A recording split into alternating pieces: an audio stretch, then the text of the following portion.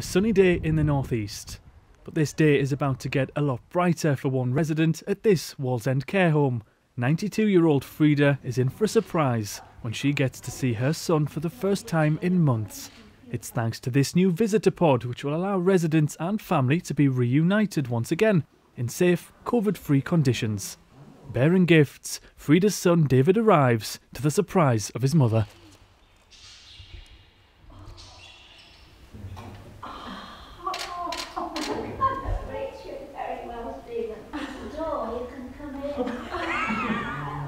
This is my parlour, come on. 92 years old, but a sense of humour still as strong as ever. Thanks to the new visitor pod, her day has been made. It's better than nothing. Told him I was always thinking of him, and he was saying the same to me, and we said the different things that were done in the past together, which was lovely.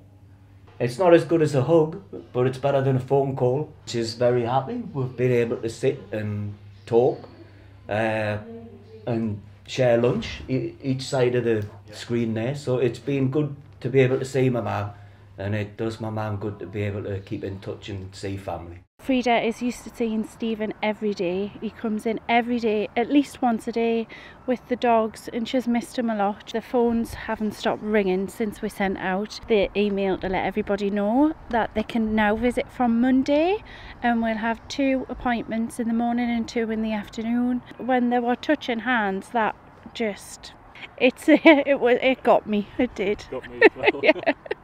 It's fair to say that visitor pods like this one are hoped to be seen in care homes across the country to allow families to be reunited once again.